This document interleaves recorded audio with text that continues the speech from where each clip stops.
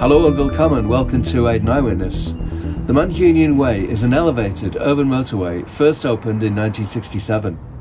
It was called Manchester's Highway in the Sky, even though it's not much higher than a double-decker bus. There's a building boom in progress along the Mancunian Way today, as more and more taller and taller residential towers are constructed. But is Manchester's property bubble about to burst?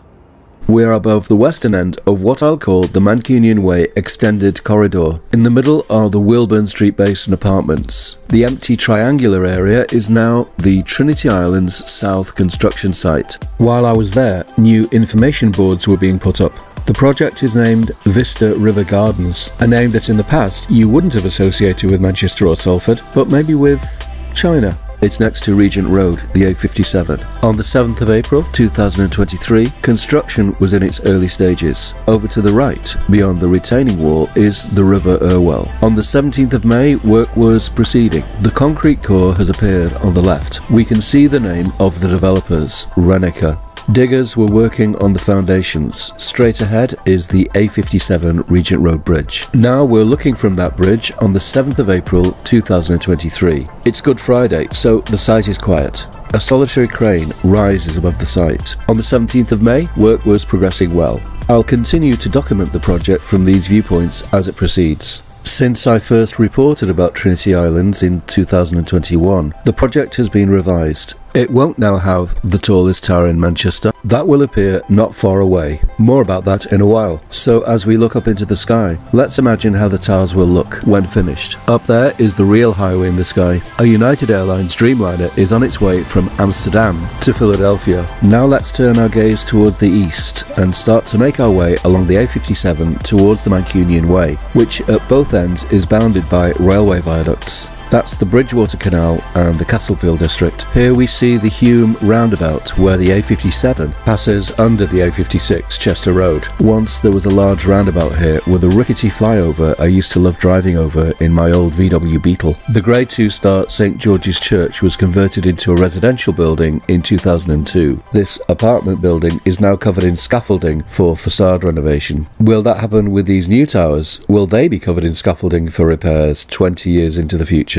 Let's go on a time-lapse ride now along the Mancunian Way. The speed limit is normally 50 miles per hour or 80 kilometers per hour, but currently a 30-mile-an-hour speed limit is in place. There are two elevated sections, the original one from the 60s and another from the 90s. These railway bridges carry the lines out of Piccadilly Station.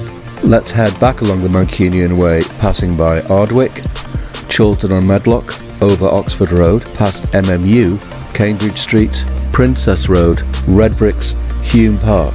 We can see a lot of trees. Manchester is full of trees. From a viewpoint next to Hume Footbridge, let's check the circular tower 360. In April 2023, it has reached pretty much its full height, 154 metres or 505 feet, just short of Blackpool Tower.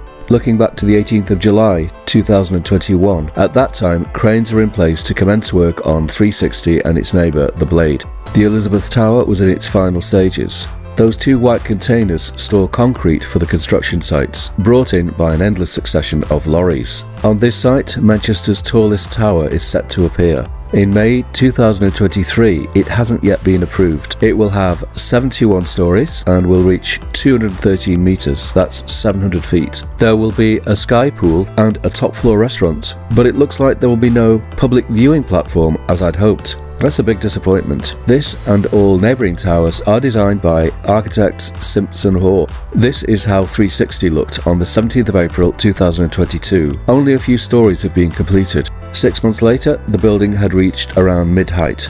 Windows were being fixed to the lower floors. On the 8th of April 2023, it has reached its full height. Only a few more floors remain to be covered with exterior glazing. The familiar name Redbricks is visible at the top. Beneath the Mancunian Way, that section of wall covers what was a pedestrian underpass. I often used it on my way to and from the Arbon Cinema, which predated the Corner House. The Corner House opened in 1985. The tunnel was sealed off when the Hume Footbridge was built. Now we are looking east towards River Street Tower, a student residence designed by Simpson Hoare. But what was there before? This concrete structure was to have been a car park, but it was abandoned around the time of the 2008 crash. It was demolished 10 years later. River Street Tower was completed in 2020. This is the view from a slightly different viewpoint. The new building is a taller and more ambitious structure than the abandoned one. The lower section has a rusted steel exterior. The material is named Corten, that's C-O-R-T-E-N.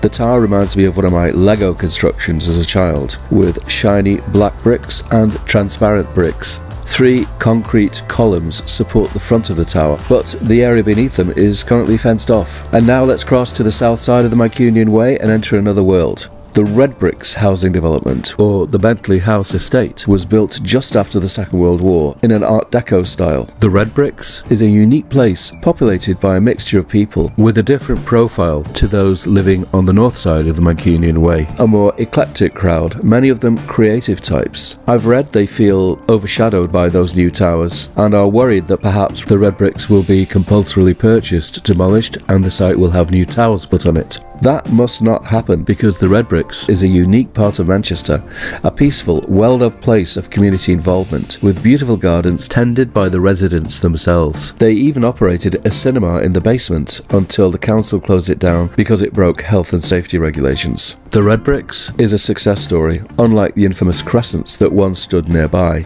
But that's another story.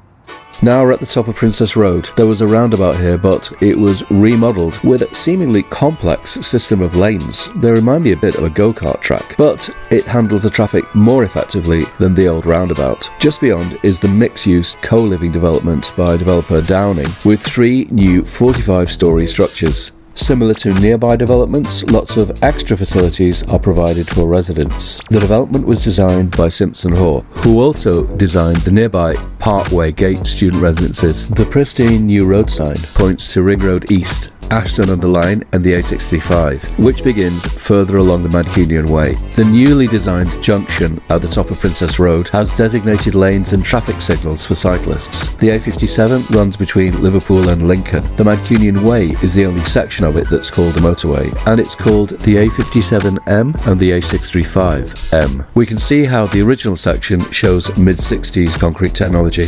At our house we had a coffee table with legs shaped like that. Walking through the subterranean passageway is like walking into the past, but maybe this one will be sealed up too. The Cambridge Street roundabout looks like Princess Road roundabout used to be. Will it also be remodelled?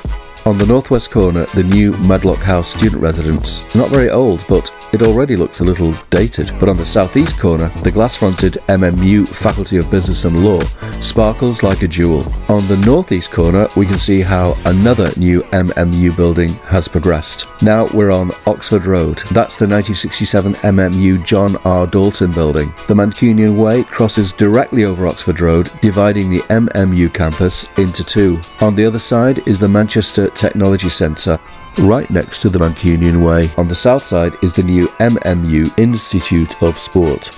It's interesting to speculate how many vehicles pass in both directions above Oxford Road every day.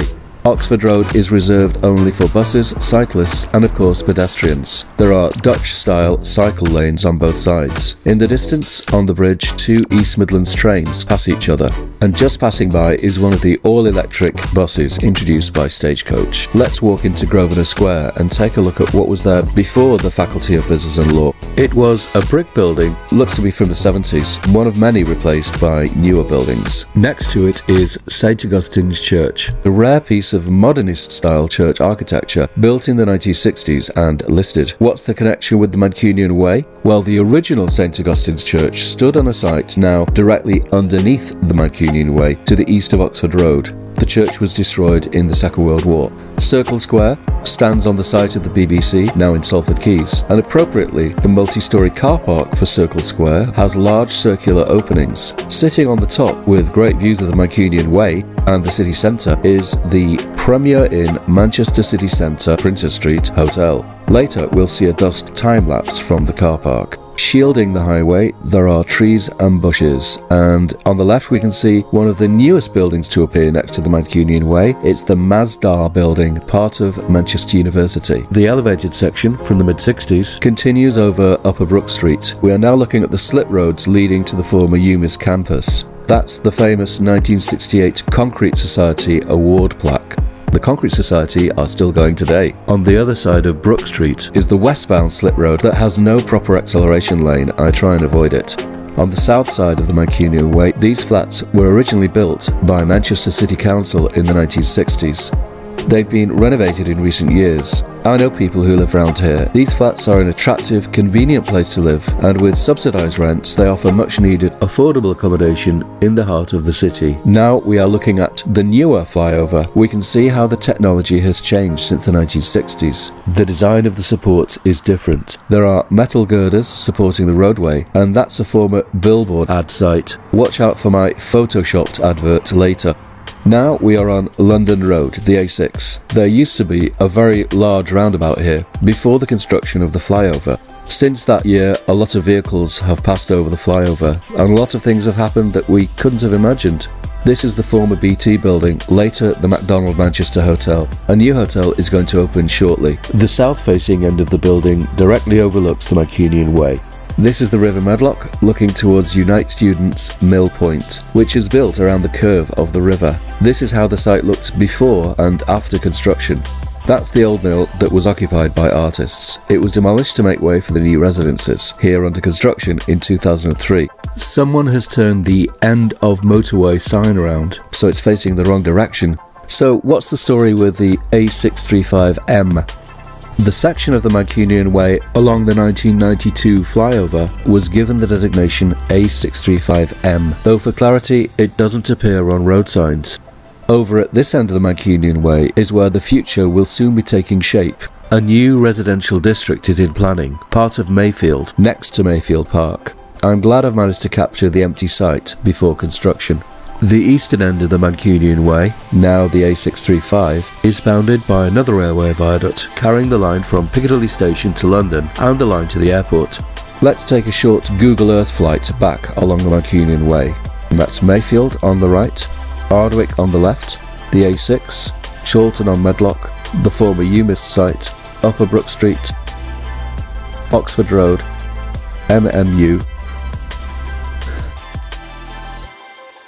Princess Road, the Redbricks, Hume Park, Deansgate Gardens, the A56, Regent Road, and back to Trinity Islands. These drone images are courtesy of Peace Drone. Check out his excellent work on YouTube, link below. So, what's going to happen with the Manchester property market? I've heard people say there's trouble ahead. Too many apartments and offices, and not enough people to fill them. And then there's Britain's unique economic challenges, as well as uncertainty in the world. I think back to 2007. The real estate that mattered to me was my website. In the first half of 2007, advertising revenue went up and up, but then mid-year it dropped like a stone to an end-of-year low. Was that a foretaste of the economic crash of 2008? Maybe. So how's the ad revenue on my channel today? It's holding steady, though at a fraction of what it was then. So is the bubble about to burst? I've read some articles and had a think. My gut feeling is the bubble is not about to burst. Growth will continue. Manchester's economy is strong, and I don't think developers would keep on building if they didn't expect a return on investment. But that's just my gut feeling. I could be wrong. What's more important? Smashing it in a well-paid job, cash rich but time poor, saving money, investing in property, making a good ROI? Or is it doing an essential job as a key worker, caring for others, saving lives, or maybe being a musician, a creative artist or a writer, living modestly but enjoying career and creative satisfaction, contributing to the arts and cultural scene, helping to make Manchester what it is. And that's something you can't put a price on. People are paid at different levels, so living accommodation for rent or purchase should be available at different levels, whether it's a dream penthouse in Deansgate Gardens or a cosy flat in the Redbricks. I think the Mancunian way of doing things should be to offer a city that everyone can feel a part of and that nobody is priced out of. I hope you found this video interesting, maybe even inspiring. Please like the video, post a comment and subscribe to receive all notifications, because I don't currently have a fixed upload schedule. These videos can be quite time consuming to produce. Please support what I'm doing by making a coffee donation, links below. Vielen Dank fürs Zuschauen und auf Wiedersehen in Manchester.